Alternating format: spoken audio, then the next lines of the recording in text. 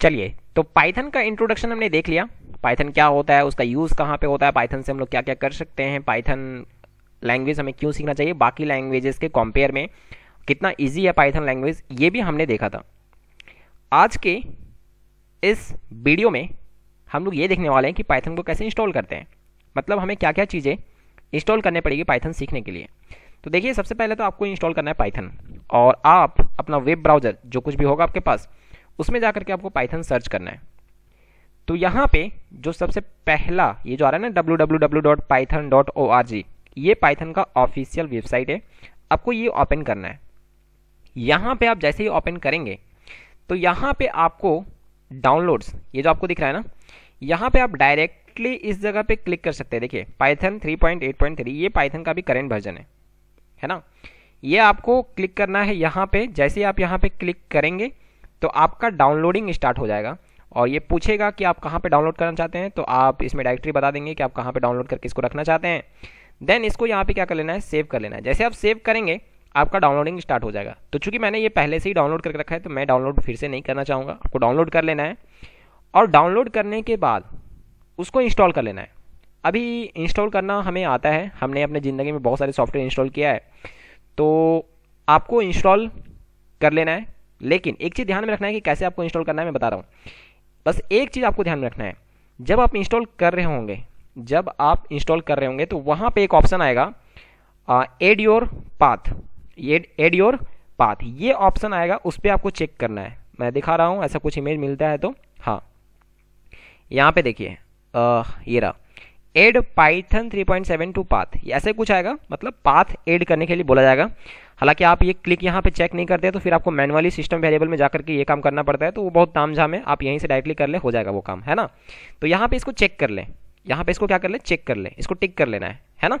उसके बाद टिक करने के बाद ये अगर बाय डिफॉल्ट आप इसी डायरेक्टरी में अगर इंस्टॉल करना चाहते हैं तो आपको इंस्टॉल नाउ पे क्लिक करना है। अदरवाइज आप कस्टम इंस्टॉलेशन चाहते हैं, मतलब दूसरी डायरेक्टरी पे चाहते हैं इंस्टॉल करना, तो आपको यहाँ पे क्लिक करना है।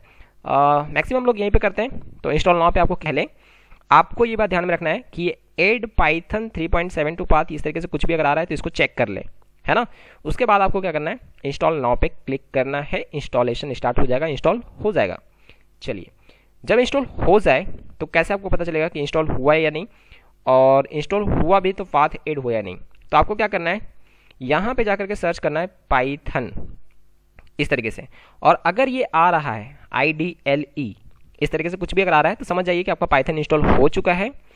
और एक चीज़ आपको करना है कि आपको क्या करना है, CMD कमांड प्रॉम्प्ट, ये ओपन करना है अपना लैपटॉप का या डेस्कटॉप जो भी आप यूज़ कर रहे हैं अपने सिस्टम का, ये ओपन कर लेना है। देन यहाँ पे आपको एक कमांड देना है PIP।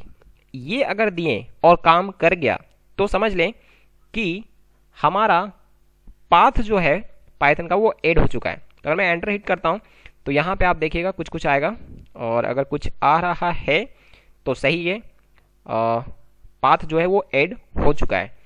अगर यहाँ पे ये आ रहा है कि पीप इज़ नॉट रिकॉग्नाइज, इस तरीके से कुछ आ रहा है तो समझ जाइए कि आपका पाथ ऐड नहीं हुआ है। तो यहाँ भी मेरा इस तरीके से आ रहा है कुछ, तो बिल्कुल ये मेरा जो है ऐड हो चुका है सही से, तो कोई प्रॉब्लम नहीं है। चलिए, तो पाइथन आपको डाउनलोड करके इंस्टॉल करना है, आपको पता है कैसे करना है। उसके बाद आपको क्या करना है, आपको इंस्टॉल करना है pycharm, जहाँ पे आप कोड लिखेंगे पाइथन का, है ना। जैसे आप C लैंग्वेज वगैरह करते होंगे तो वहाँ पे हम क्या करते थे, कोड ब्लॉक टाइप का इस तरह का एक ID इंस्टॉल करते थे ना।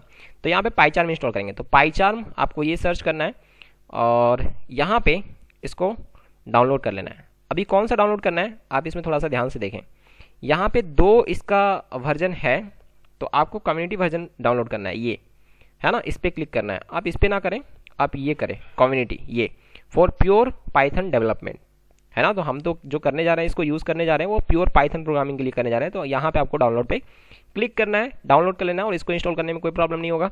आप सिंपली नेक्स्ट नेक्स्ट करते जाएंगे। बस एक जगह आपको डायरेक्टरी का भी पूछा जा सकता है कि आप कहाँ पे इसको इंस्टॉल करके रखना चाहेंगे। अगर आप उसको चेंज करना चाहते हैं तो चेंज कर सकते हैं, अदरवाइज बाय डिफ़ॉल्ट जो है आप उसी के साथ इंस्टॉल कर लें, कोई प्रॉब्लम नहीं होगा। तो अभी आपको 2 चीज़ इंस्टॉल करना है, मैंने बताया, पाइथन, pycharm, है ना। और एड पाथ करना आपको बिल्कुल नहीं भूलना है पाइथन इंस्टॉल करते वक्त। तो आई होप कि आप कर लेंगे। उसके बाद हम लोग नेक्स्ट वीडियो से पाइथन प्रोग्रामिंग स्टार्ट करेंगे। Okay, thank you.